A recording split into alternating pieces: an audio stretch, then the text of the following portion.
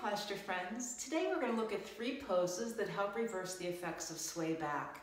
If you read my blog, you learned that in sway back, the upper back actually sways back, moves back, and the lumbar spine, this section sways forward and the pelvis tucks under, compensating our shoulders rolling forward and head coming forward. So it's a fairly significant misalignment in the spine that can lead to all kinds of problems and pain in the back.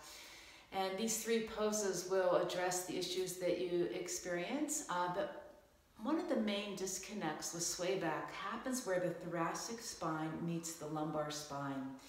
And this can be a very sensitive, problematic area that we're going to address and really focus on, as well as bringing the pelvis more into an anterior tilt. But because everything is connected, we're going to do some warm-up for the shoulders with shoulder circles. So I'm doing these kneeling for video purposes, but you can do them standing or sitting in a chair.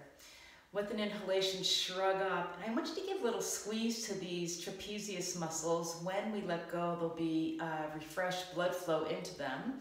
Bring shoulders and arms back and wake up those muscles between the shoulder blades, the rhomboids, and then depress the arms and roll forward, billowing the back body.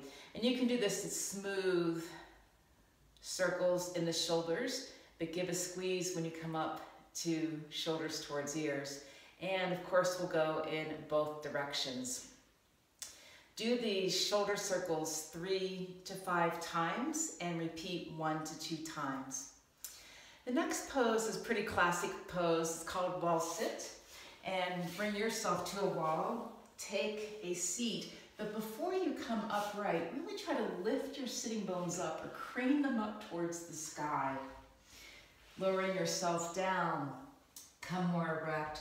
You want to try to have a right angle at the knee, ankles below knees. And then this disconnect and sway back, the upper body can be way forward. Take 2 fists right at the base of the rib cage and bring this rib cage back right over your pelvis and then head over the shoulders.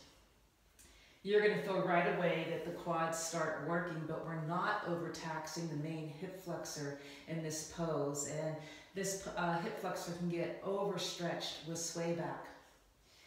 Everything is working in the legs. You're even toning some in the abs with this posture. Hold 30 seconds to a minute. Repeat 1 to 2 times. All right, next we'll go to the floor. And you'll lie on the floor, feet on the wall.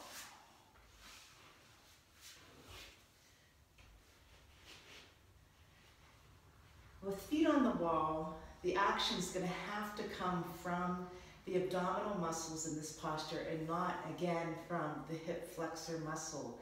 It can stay somewhat relaxed.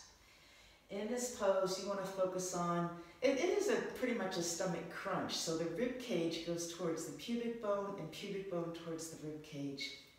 To avoid any tension in the neck, bring your hands behind your heads and instead of floppy arms, bring your elbows, upper arms towards your face. With an exhalation, I'd like you to engage in the midsection and come up just a little bit. And here, resist your head into your hand, or it'll feel like you're holding a heavy bowling ball. Now watch this midsection as I exhale. That's where you want to work. Another exhale. Inhale and exhale. So much action right here. Heavy, resisted head in your hands to release the neck. And then come on down.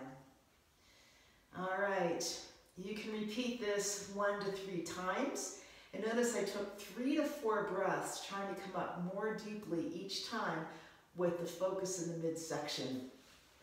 That does it for our postures to help reverse sway back. The more you do them, the more you're going to start to feel this new normal in your body. And this is where you want to get to, so that when you're sitting and standing, you're coming a little bit more into an erect posture. And these actions will start to map physically into your body with the repeat of these just 3 poses a day. Can you do them or find ways to put them into your day? That's the challenge, not so much the postures, but find the way to do them once or twice a day, and then cultivate your awareness to have more of an